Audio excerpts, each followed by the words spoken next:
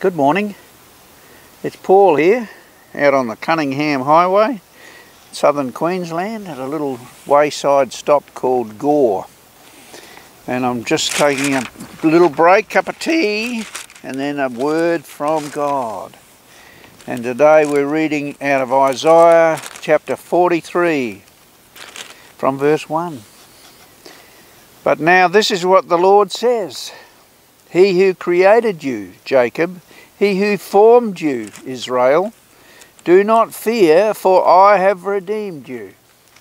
I have summoned you by name, and you are mine.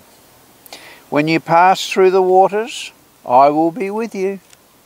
And when you pass through the rivers, they will not sweep over you. When you walk through the fire, you will not be burned. The flames will not set you ablaze.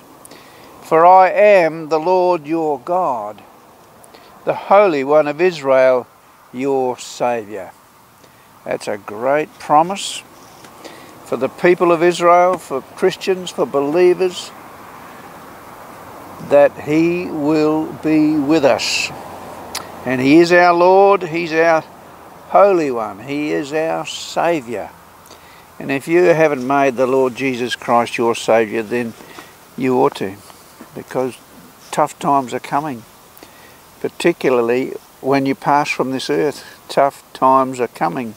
You will be separated as the sheep are separated from the goats if you don't belong to the one and only Jesus Christ. He is the way, the truth and the life, and He is the only way to the Father through Jesus Christ, the Son. So there, our little meditation for today. He is with us in the fire, in the flood, in the river. He will save us and be with us if we belong to Him. See you later. You get into the Word. Let the Word get into you. See you now. Goodbye.